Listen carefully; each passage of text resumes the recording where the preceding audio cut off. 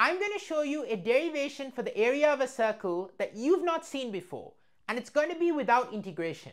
So here we have a circle of radius r. We want to show that the area is pi r squared. So how are we going to approach this? What we're going to do is we're going to take a triangle subtending an angle of theta radians. So let me just draw this triangle here and sort of put theta here. Okay, now as the theta goes to 0, okay, as that angle goes to 0, this triangle is going to get closer and closer to this sector of the circle. So if we try to find the area of a circle, if we think about polygonal approximation, for example, if you draw a really fine polygon, okay, I'm just going to sort of draw it like this, you can get the idea. This is going to approach a circle as the edges of the polygon get smaller and smaller in side length. So in particular, as theta approaches 0, if we find the area of this triangle, how many of those triangles are going to fit into the circle? Well, the entire circle has 2 pi radians, and so we're going to get 2 pi over theta times the area of this triangle. Well, what's the area of the triangle going to be? So remember, the circle is radius r, so the side lengths by definition of trig functions is going to be r cosine theta, and this side length is going to be r sine theta. So in particular, the area of a triangle is half times base times height. We're going to get half times r cos theta times r sine theta. Okay, that is going to be the area of the triangle in brackets, and then what we're going to do is we're going to multiply by 2 pi over theta, because that's how many triangles are going to cover the whole circle.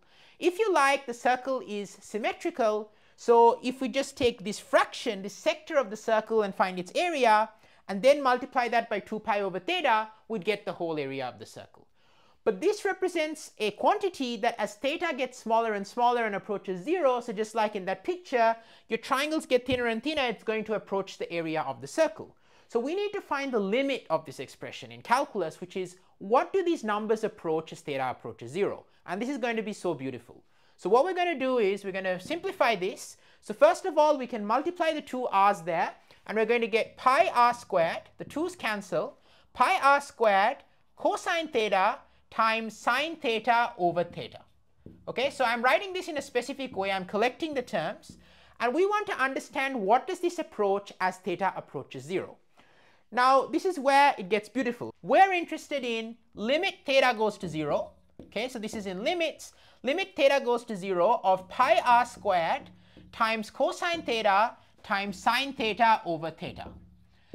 And now the interesting thing here is that as theta approaches 0, cosine theta approaches 1.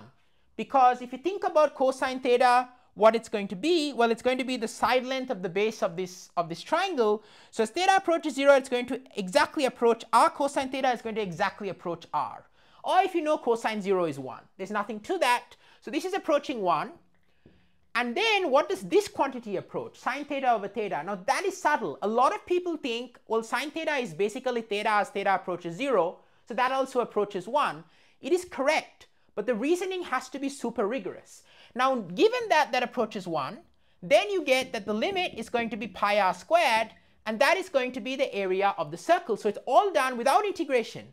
But we need to know why this limit of theta approaches 0 of sine theta over theta is 1, and there are proofs of that using areas. But that would be circular reasoning, because we're deriving the area using that.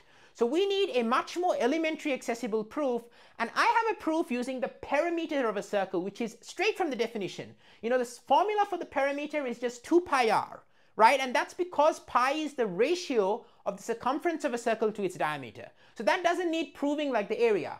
And I've done a video proving that limit. Check it out. It's going to appear on the screen right now. I'll see you in that video. It's a beautiful proof. It's a very popular video on my channel, and I'm going to see you there. And that will complete the trifecta or the bifecta, I don't know what the right word is, for why the area of a circle is pi r squared from elementary principles.